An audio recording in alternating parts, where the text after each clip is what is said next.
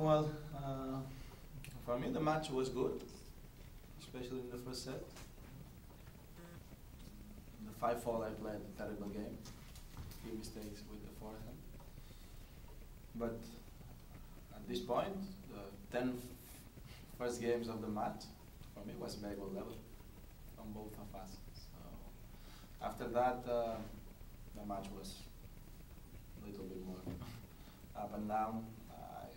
I had terrible game in that moment. In the 6-5, I had a very good chance to break back, and in the beginning of the second, I did a disaster because I was 2-0 with break.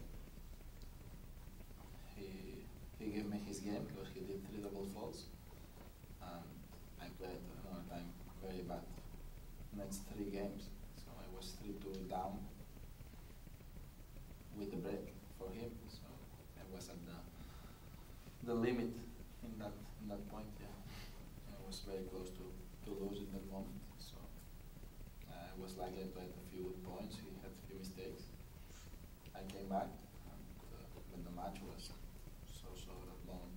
But the tiebreak, I didn't play bad in the tiebreak. I played well. I think he played well too, with 2 very important aces for him.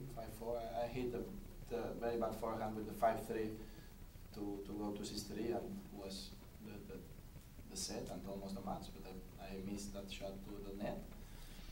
And after he played 2 aces, and after that I played very good.